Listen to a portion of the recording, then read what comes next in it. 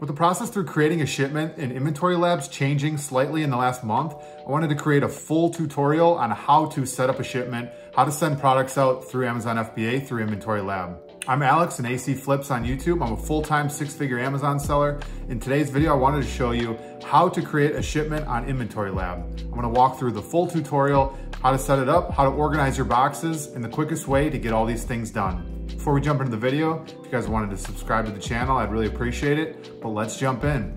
All right, so I'm on Inventory Lab right now, basically on the dashboard. But how we start creating a shipment is we're going to go to list and prep. That's gonna bring you to this open page here, and then we want to start with a new batch. Pops up this box here. It's gonna show all these different boxes, but basically what we wanna make sure we have selected is individual products, unless you're doing, case packed, which I never ship. Obviously we wanna do an FBA shipment, private workflow. I always put labels on all my items. Provide box contents. We actually wanna turn this off with the new workflow. And then min-max preferences, I don't really care to capture, and then we're going to create. So now it wants us to add a product, right? I'm going to grab a random ASIN that I found, and we paste it in this upper right corner, Amazon and unlisted. We can search, but for the SKU, I have it set up so it shows the date that I purchased this, my buy cost, what supplier I have, and then the ASIN. So it's all easily searchable. So you have something like this, where it shows, the day I purchased it, what my buy cost is. This is what I mostly look at, is like, where did I buy this from and what was my buy cost? So if I do sell it, I can see, I can pretty easily calculate what my profit is gonna be, or, am I buying it profitable? If I wanna replenish it, I can easily see that where I replenished it from. And then the ASIN is a nice quick adder. But we wanna select this. We can add the total quantity. Let's say we bought 10 of these. We can add, our average cost per unit when we purchase this, and then you can put your website in. It auto saves what websites you've used in the past. So let's just say I bought it from Dick's Sporting Goods. A lot of different websites, Nike.com, stuff that sells this specific pair of pants.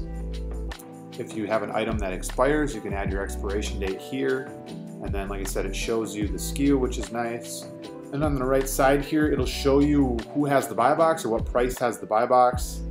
And you can put whatever price you want here, but then it gives you kind of a quick profit per item, which is nice. And then it lists your ROI. And at this $22 buy cost, it's going to give you about $22 in profit and a little over 100% ROI.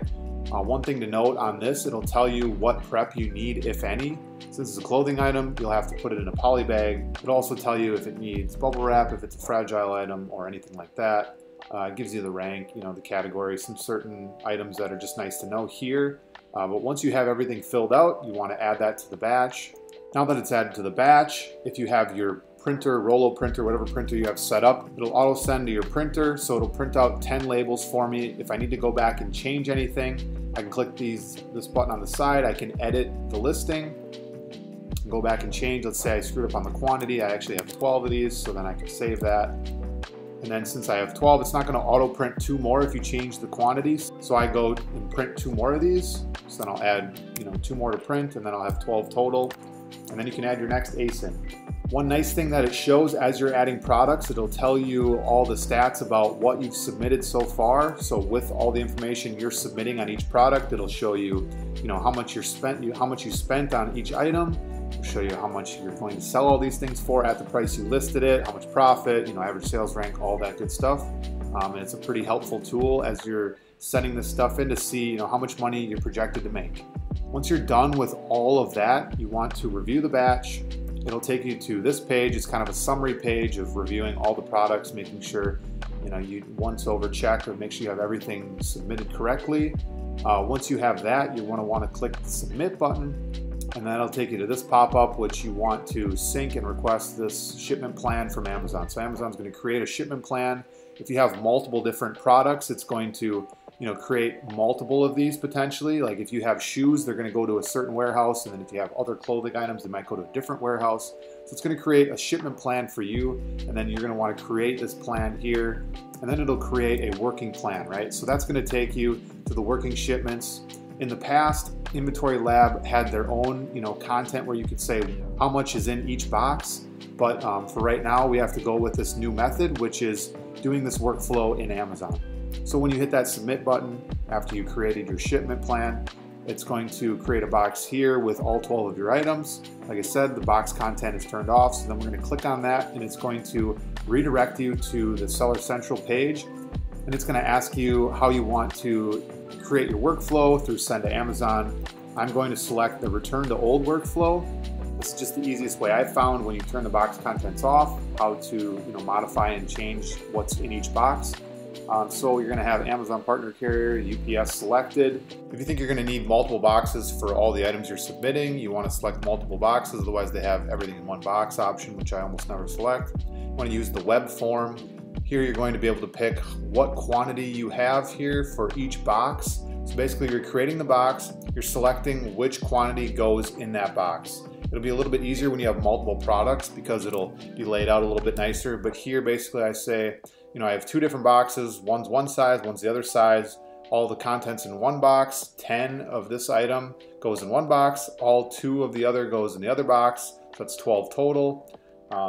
Number of boxes to achieve that 10 items, obviously 1 each, the weights, and then we're going to confirm that. Then we want to calculate the total shipping cost that Amazon will charge us to ship these boxes. You're going to click agree and then accept the charges.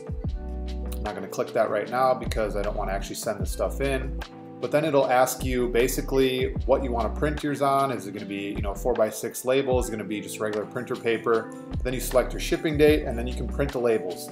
So these labels are going to go on your boxes and they're going to be specifically labeled box 1, box 2. So you want to make sure that as you're packaging these things in each box, you want to label the boxes so you don't get confused which goes on what, because if you accidentally send a wrong box to a different warehouse, it's going to delay your items actually arriving to Amazon and getting in your inventory, and it's going to basically delay your sales a lot. And it's a big headache and you don't want it to happen. So just a simple fix is to label your boxes with a little pencil. Just write on the box which is which, and it's going to make things a lot easier for you. After you print the labels, stick them on your box, you can complete the shipment, and then Amazon's going to know these amount of boxes are going to show up to their warehouses eventually, and then they can scan all the products in on the inside. Simple as that. All right, I hope you guys found this helpful. This is a complete walkthrough of how to set up a shipment through Inventory Labs, how to transfer it to Amazon's Send to Amazon workflow, and making sure all your things are set up correctly so your products get received as fast as possible. Subscribe to the channel, like the video, and I'll see you in the next one.